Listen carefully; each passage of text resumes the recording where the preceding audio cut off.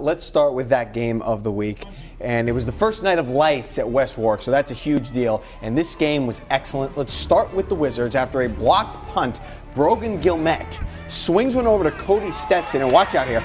Watch out here. Yeah. Right into the corner of the end zone, 7-zip Wizards. Now, West Warwick head coach Dave Cato said before the game that stopping SK's Anthony Shepard would be key, and that lick there from Luis Colon was, I guess, what he had in mind. That was laying the wood. Second quarter now, SK threatening. Paul Gonsalves gets wide and gets into the end zone. This one lived up to the billing. West Warwick, they win it 43-42 in double OT. We love double OT.